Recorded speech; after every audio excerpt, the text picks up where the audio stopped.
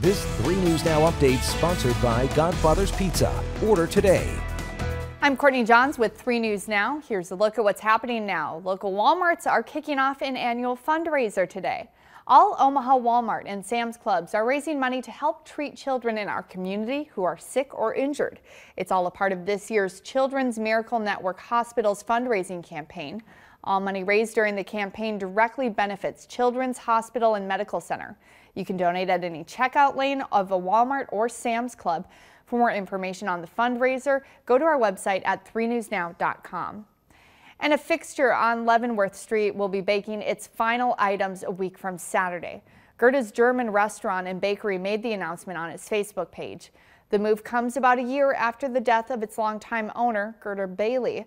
The restaurant spent more than 4 decades at its 52nd and Leavenworth location.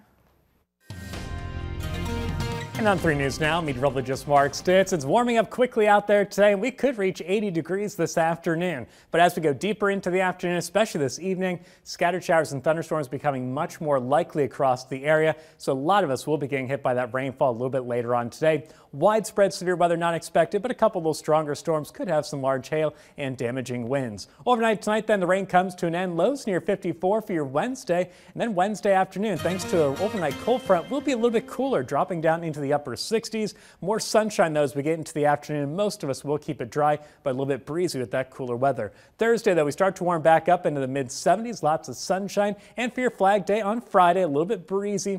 Most of us will keep it dry, but late in the day, a few spotty showers and storms are possible with highs near 80. Over the weekend, we are in the low 80s, mostly dry, but again, a couple spotty showers and storms to dodge each day. Luckily, most of that on Father's Day will hold off until pretty late in the day.